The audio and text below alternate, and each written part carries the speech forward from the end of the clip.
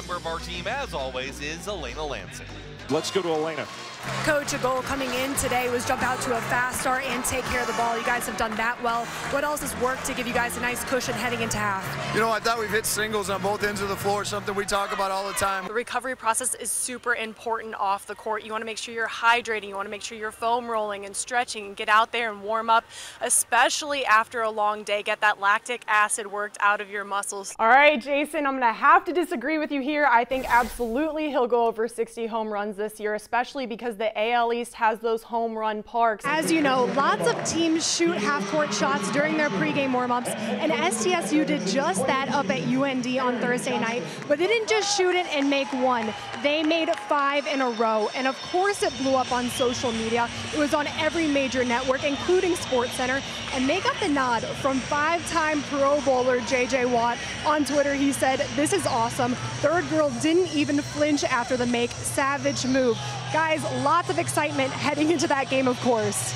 You had a three-pointer with 49 seconds to go. How did you stay so composed in that moment? I mean, it's just what we do every day in practice. All season, but especially during tournament time, it's important to have that support that brings you confidence.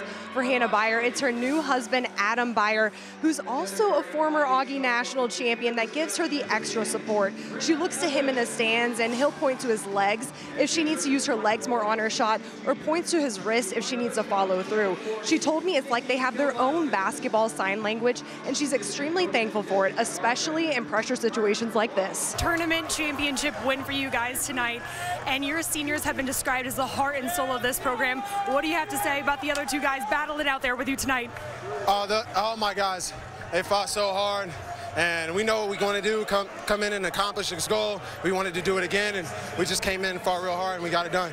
You got it done not only in the first half, but the second half, and I've never seen you guys more excited than when your reserves came in towards the end. What do you have to say about everybody's performance tonight? We wanted everybody to contribute. How important is a good start for a race? A good start is very important because it gives you the base speed on the start of your race. What I really like to see off the starts is a couple quick dolphin kicks and then flutter kick immediately to the surface, popping your top arm out, getting your stroke rotation down early. A strong defense has two different types of defensive players. You've got the one that likes to be offensive-minded and the other that likes to take those strong hits. It's tough for the goalie when it bounces off the pipe to be able to sight the puck, get back, and regroup before the next shot is taken.